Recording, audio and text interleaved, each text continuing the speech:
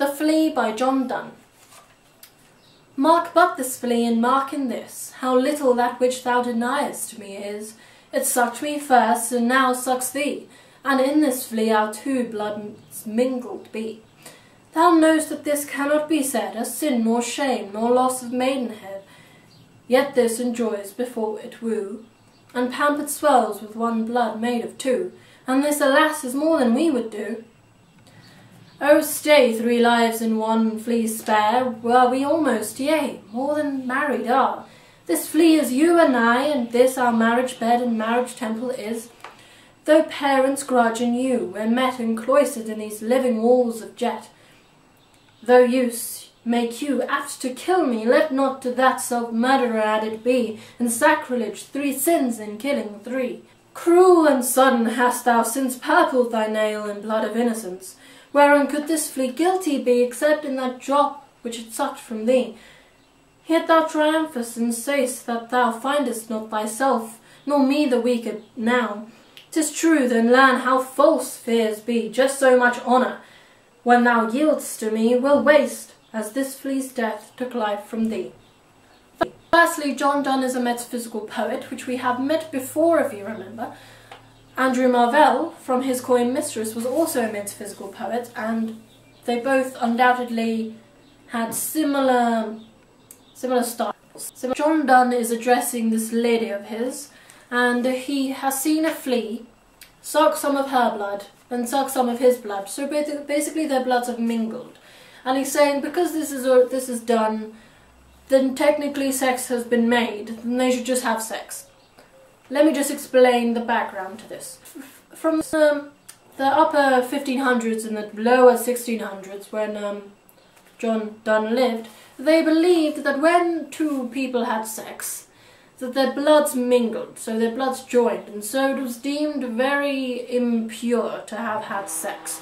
You know, out of marriage, because then your bloods would have mingled with other people, and so people who had lots of sex obviously had lots of different blood, so they were very impure. The idea of this is that the flea has already sucked his blood and her blood, so basically they've already done the deed. Their bloods have mingled, so why not just complete the physical attribute that goes with this? Like to his Coin Mistress, he is just saying, seize the day, sex now.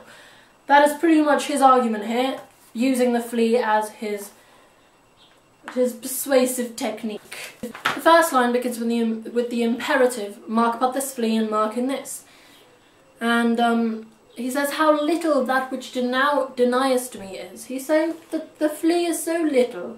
He's saying that the actual flea is physically little, and the act of sex, which she is denying him, is little also. So if the first stanza can be considered to have a lexical set of sexual language, the second stanza can be considered to have a lexical set of religious language. In it he starts with the imperative, oh stay. 3 lives in one flea spare. He's saying that not only, because he's implying that she is trying to kill the flea, and he's saying the 3 lives in one flea spare because the flea to him symbolises his life, her life, and the flea's life. So basically she's killing 3 souls in one. The religious lexical set of words I mentioned is sacrilege, cloistered, marriage temple, that sort of thing. It makes the whole act and the flea seem symbolic and more sacred. This is just aiding his argument. At the end of the second stanza he says, and sacrilege 3 sins in killing 3. Basically, she killed the flea.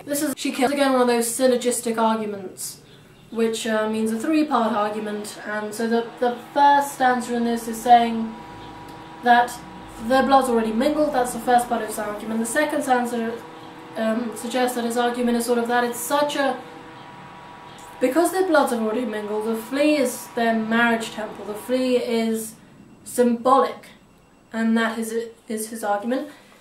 The third stanza suggests that because she killed the flea, it has to be done now, because it has to be done in honour of the flea. They have to have sex in honour of the flea, because it has died in vain otherwise. By using the colour purple, as he says, that hast thou since purpled thy nail, the blood of the flea. The purple is a very royal colour. It's very symbolic and a colour again, showing just the importance of the flea. So to finish off his extended metaphor that is this poem, he says, "Just so much honour when thou yield'st to me will waste as this flea's death took life from thee." So he's saying that the death will be insignificant in the end of the day, and so they should just live together. An underlying message of this is sort of that even the most disgusting things are beautiful. The way he presents the flea as this symbolic thing to aid him in his courting, shall I say, is an interesting and complex image, and an unusual one, nonetheless. So that's basically the flea. Remember to look at the other side, don't forget that, and comment if you have any interesting things to say.